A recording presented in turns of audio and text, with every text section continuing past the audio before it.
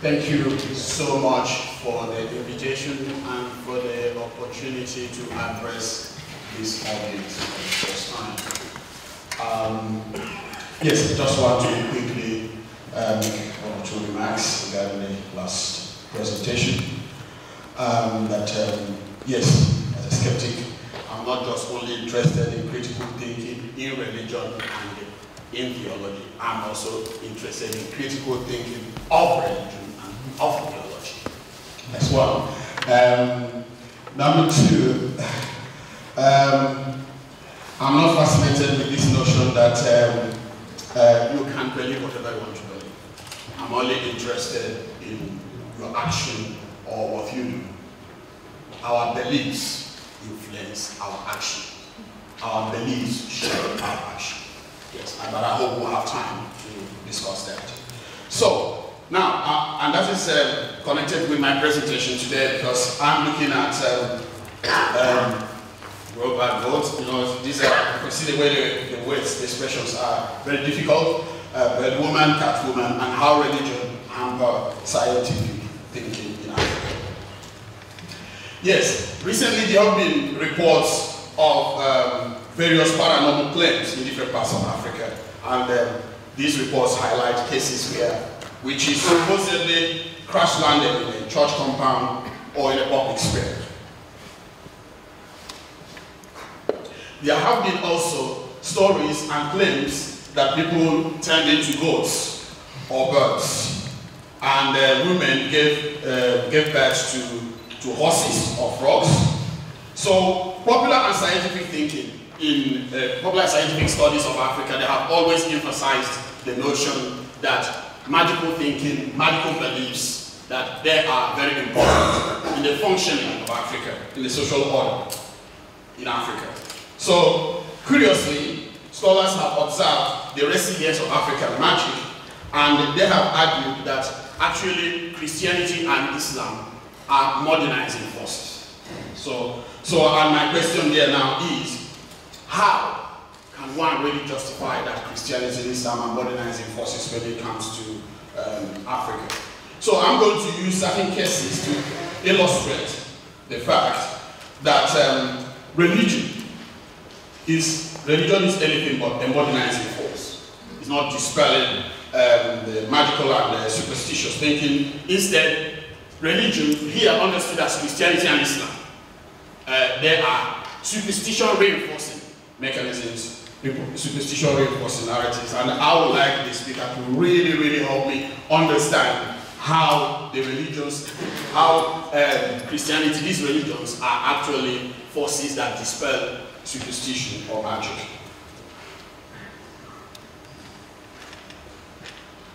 Now, as you can see, this is a sample of the church in the part of Nigeria, and because Christianity is taking over from what they call the local witch hunters, and they are now advertising and are using Christian narratives and using the Christian platforms to perpetrate witch hunting.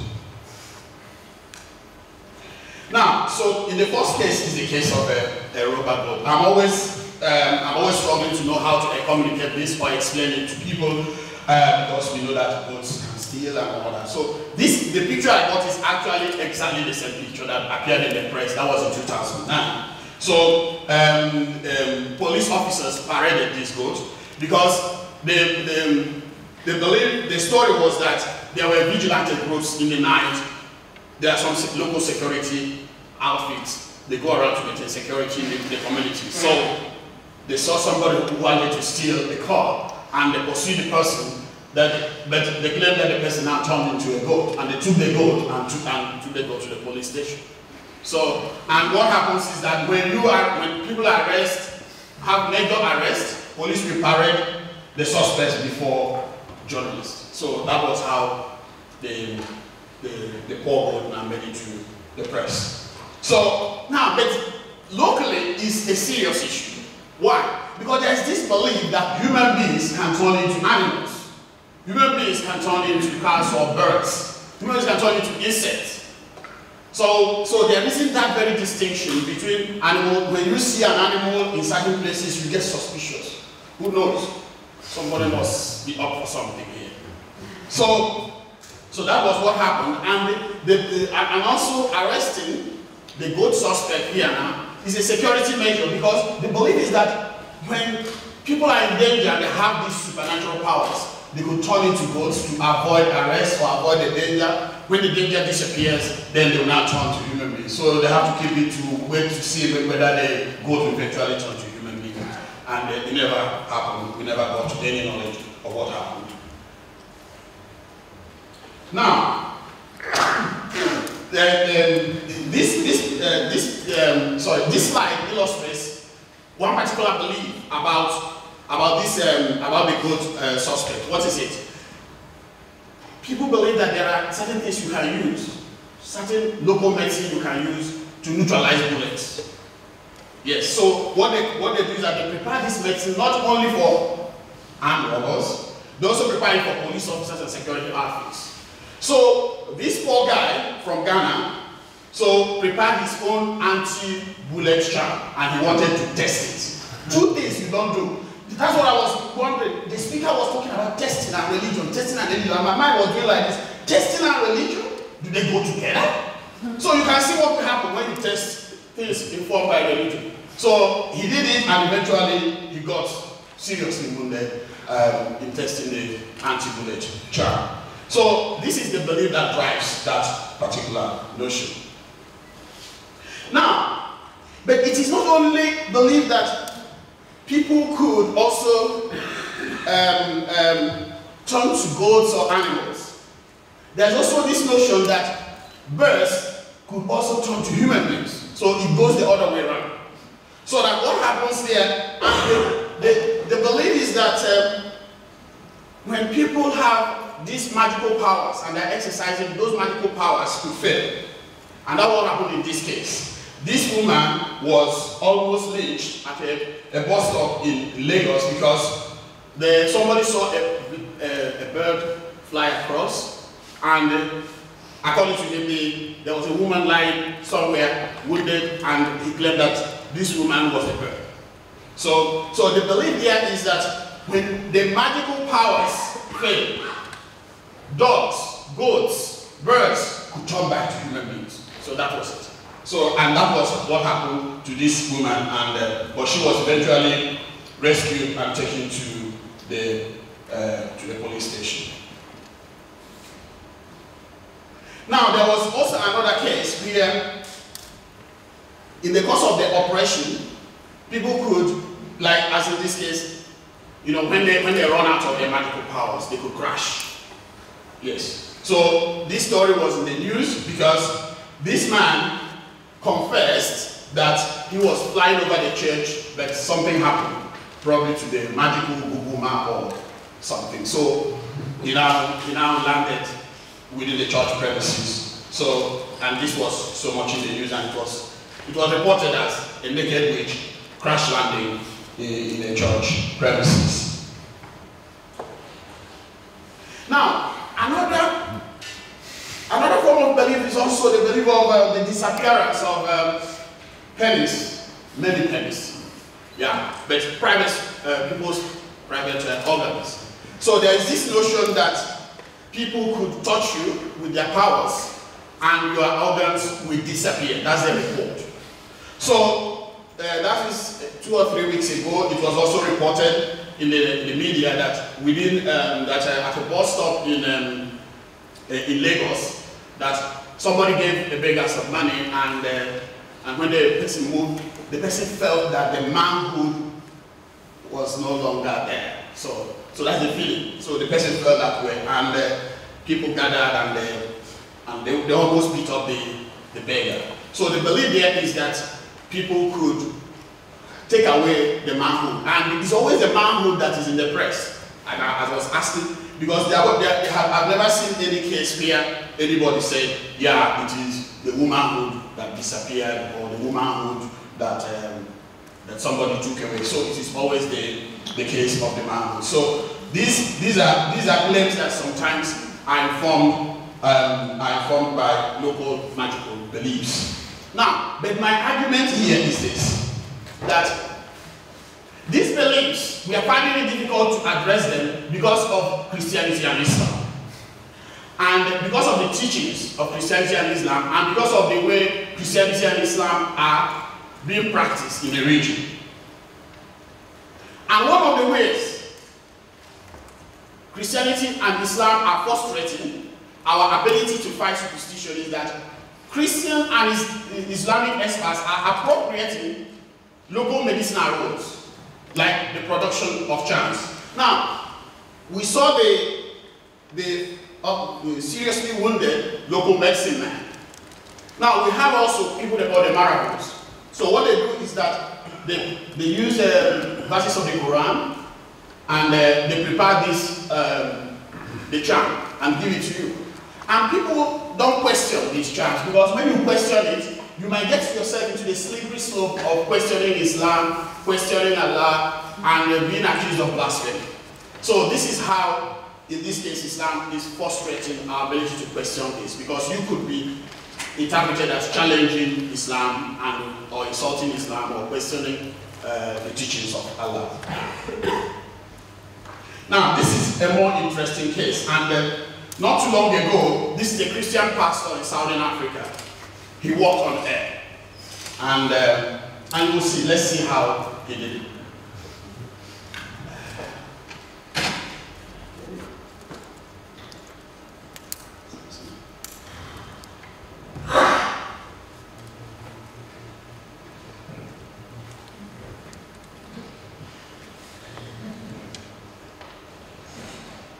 Okay, as you can see, he's coming down. There's a staircase in his house.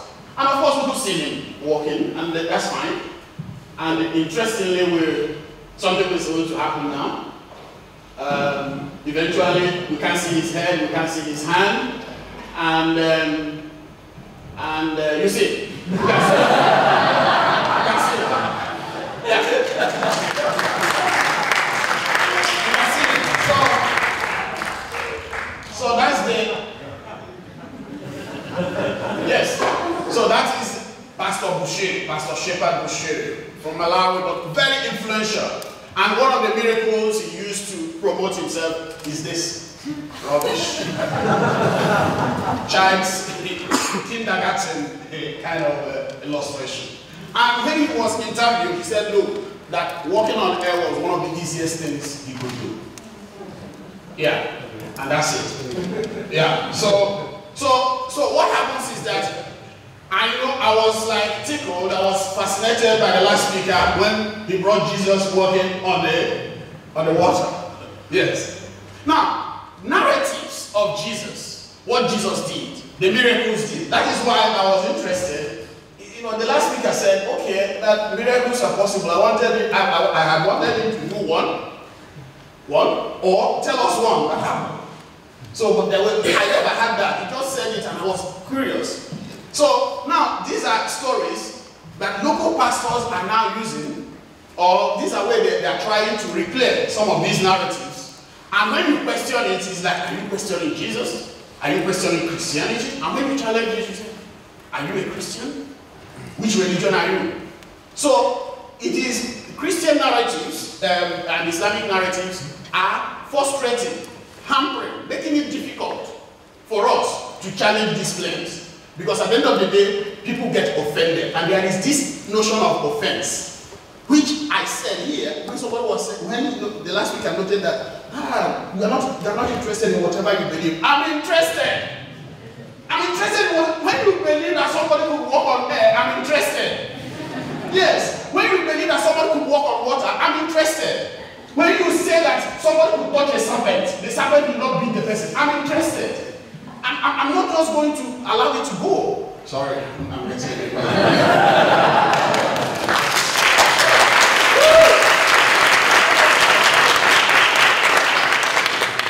This is exactly connected with what we had. I was at IHEU yesterday. I was in Geneva.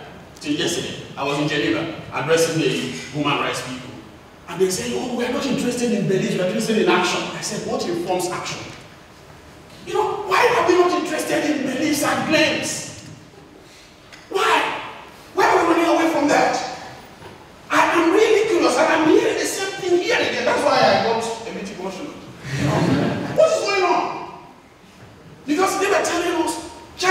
guys in Africa, they brought an albino, they cut off the 2 hands, they amputated the 2 hands. And somebody is telling me, seeing this, you're not interested in the belief that they formed it. Something is wrong somewhere. We need to find out that. I am interested. If I'm not interested in anywhere, here at the Skeptic Congress, I'm interested.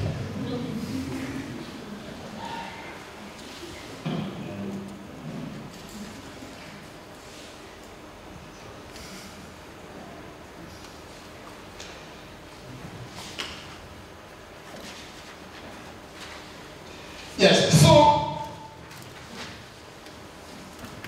these 2 religions do not in any way constitute a modernizing force.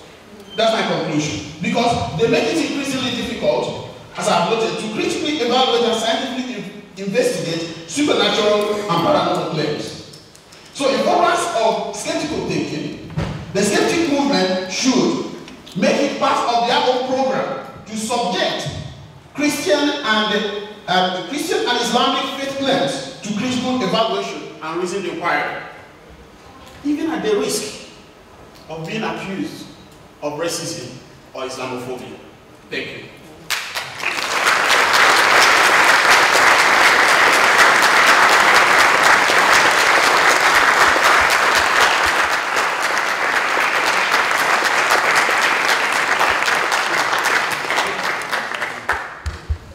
Thank you. I'm a bit confused. We have still 15 minutes left.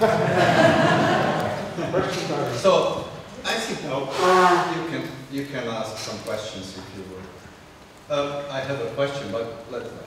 I have a short question. When you listed all those claims, where do they appear in? So are these sources publicly well known and trusted, or are they kind of like websites where you will also read about aliens having babies with people on Earth?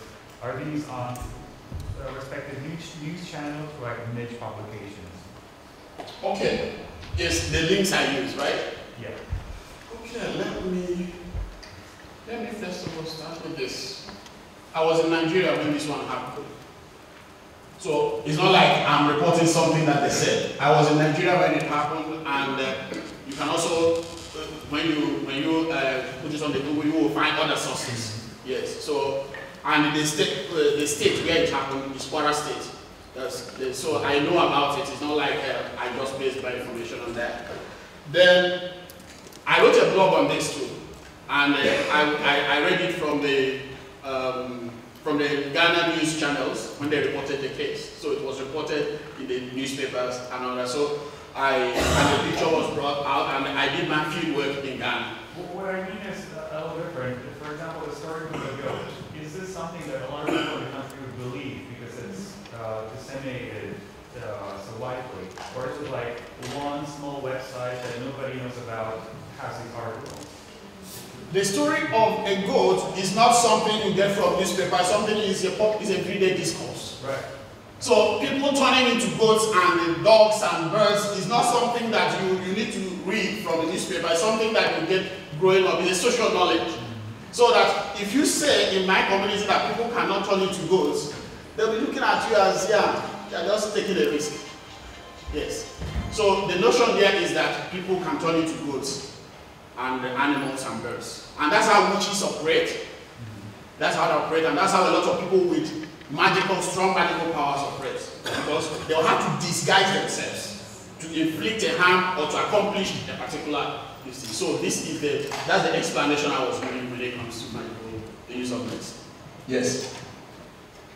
So and all these ones this one was reported in the local newspaper. So it's not like I just picked it there. Sure. And what I'm saying is that with this belief makes it in such a way that people can easily report this absurd thing.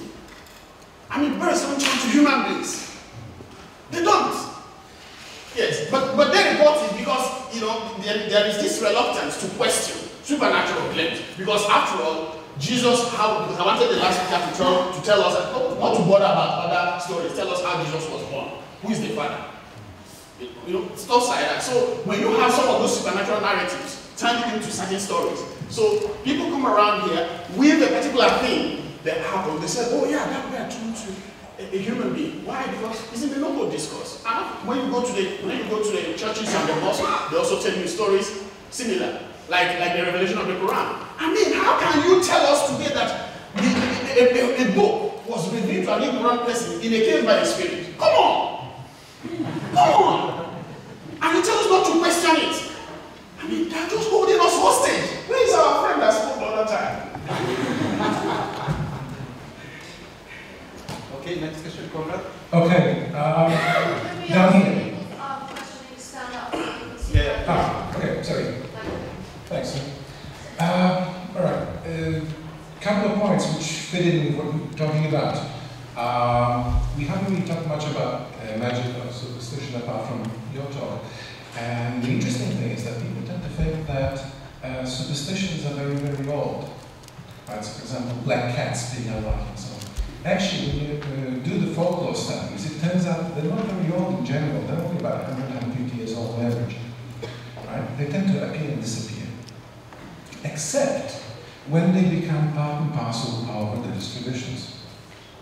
Right? When they do that, then they get to hang around for many hundreds of years, which fits right into what you've been saying. Right? But there's a problem, which is that with those that are not part and parcel of religious traditions that appear and disappear, the thing is that when particular superstitions disappear, it's not that you are left with a situation when there are no superstitions.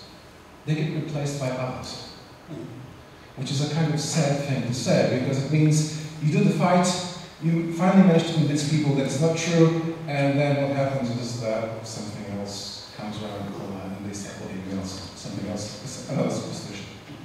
Okay, that's it. Yeah, but I want to add here that when it comes to my region, at least the way I understand it, local superstition, what happens is that Islam and the Christianity, they came with a lot of force. Yes, violence, education, scholarship, hospital, schools. So what you do is that every people now put their traditional superstition on, they just hid it, and accepted the superstitions of Islam and Christianity. That's my stand. Okay? So now, when apparently the colonial era left, I think, so, or in the rural communities, so you now pick and choose depending on what you want, and depending on who you are, depending on your interest. So I'm having this feeling that actually do they really disappear, or they recede? You know, there's this survival of the fittest. Like now, a lot of people will tell you that marabouts, when they give you anti-superstition charms, that it work. But go and look at it. It is the traditional superstition with a Quranic form. They just cover it with a couple verses of the Quran. Okay? So what happens there is that I think that people try to adapt when they're faced with situations. And at the end of the day, I think that what we are doing is that we are still recycling much of those traditional medicinal notions, but sometimes we frame them using Christianity and Islam. Yeah. All right, first, thanks. That was fun. I want to point out that I was actually misquoted by the last speaker. I did not say that I don't care what people believe. I said I don't care what people say they believe. And I think that is very important to your presentation right now, especially the man walking on air. Because I cannot believe for 1 millisecond, 1 picosecond, that man actually believes that he walked on air. He felt the wires. He knew perfectly well that he is a grifter. Okay. He is a thief. Okay. And so my question has to do with how do you think, or do you have any suggestions as to how we can, in our attempt to not just swap out one set of superstitions for another, or try to avoid the inculcation of superstition into religion so that it continues on and on beyond a natural lifespan. But do you have any suggestions on how we might address the simple, quite verifiable fact, I would argue, that religions often are promulgated by people who are best described as thieves, or grifters, or con artists? Again, I absolutely accept I care what people believe. I just don't care what people say they believe. I want to look at their actions. And when a man is dangling from wires and pretending it's a miracle, I don't have any problem disbelieving him. How do we get, disbelieving that he believes, right? How do we get general populations to disbelieve the grifters and the thieves? Because that, I think, is a key to this whole conversation.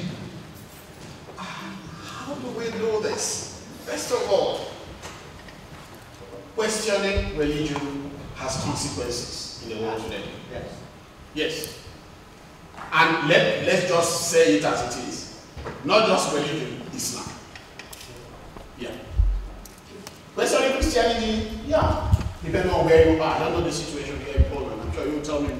Yeah. The situation here. The States also. Yes. So questioning religion has consequences, and sometimes people don't want to get into that. And that is the reason why, even at the UN, they are not interested sometimes in questioning African traditional beliefs. But they want to highlight consequences of such actions and all that as human rights abuses. Okay? So let us go out. For me, if you ask me, let's fulfill our mission as skeptical organizations. Apply reason, science in all areas of human endeavor. Period. For me, it is there. Let's accomplish that mission.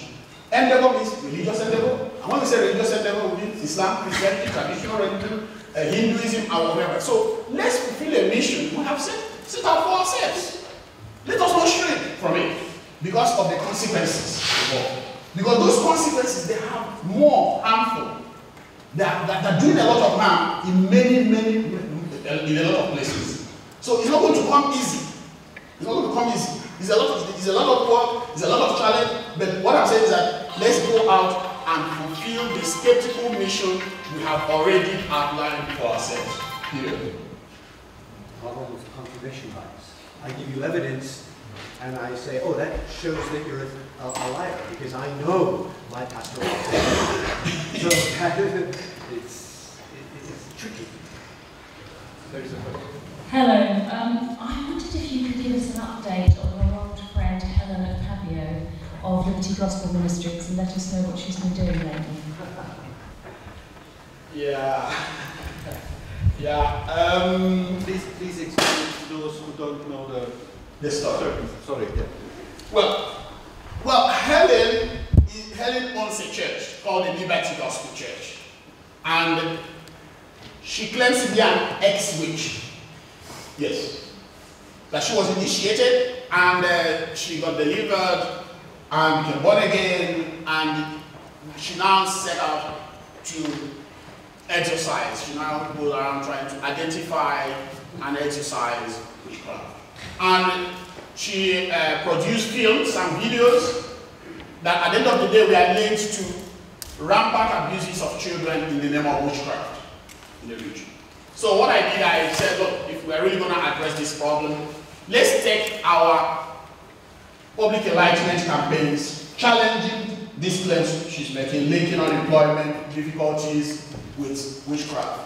We took the conference to her, the headquarters, Calabar, and she mobilized her church members to the venue. And you know, skeptics are always very few, as you can see. You can see, very few. So her church members, around 200 of them, invaded the venue, took over the place, and beat me up and all that. So, and I have made a point of duty to keep monitoring her activities. So she now announced that she was going to do this program in Lagos, and she also has a one program in Cameroon. So she still goes on going about getting people to identify and connect their difficulties with witchcraft. And that is literally inciting people to go home, suspect, and undermine the rights of their family members. So that's the latest where she's still on it, on the business of witch hunting. And there is a strong connection, not traditional now, it is a church that is at the forefront of it. And that is why I said the church institutions or the Islamic institutions are frustrating, they are hampering, they are making it difficult for us to challenge some of these pseudo-scientific claims. They are making it difficult for us to achieve a skeptical and a scientific Africa. No. you started a panel discussion because two of our former speakers were already asked, and Pet, who is the third one, would like to... I just want to make a small remark. You very rightly said the religion has to be an object of critical inquiry, and especially when hearing about those outrageous things that you witnessed in Africa, I have to say it should be first and foremost Christian that would point the finger and say this bullshit doesn't have anything to do with my religion. The critic should come from within, because as a Christian, when I will be pointing out that this doesn't really belong to my religion, I won't be in the danger of being accused of speaking against Christianity as such. And I think it is a great responsibility that critical thinking Christians have, is to point out that those things are just wrong. The people who do this are deceivers, and that it doesn't have to do anything with Christianity. Okay, quick response. Exodus 22:18 says, "Suffer not a witch to live." Bible is promoted as the word of God. You know the challenge I have with priests and theologians? You know, when they are speaking, they make you to understand, oh yeah, this is not what this religion is saying. But when they are preaching, okay, they present this thing. Yes.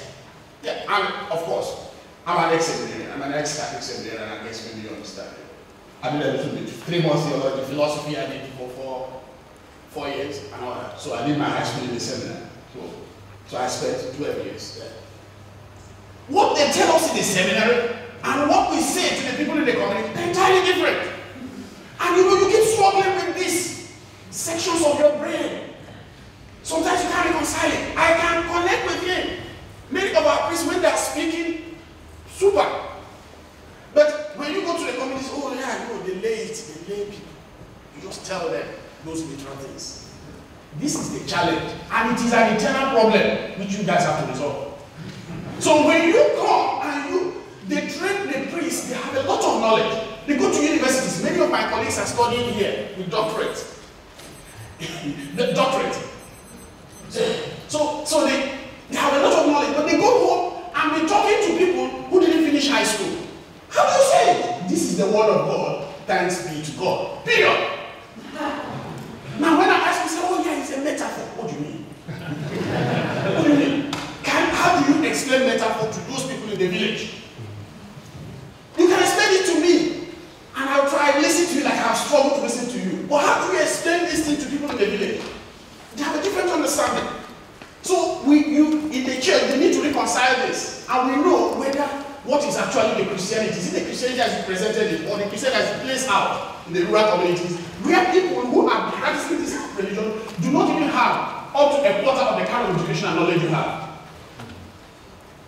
Okay, you get an abstract of the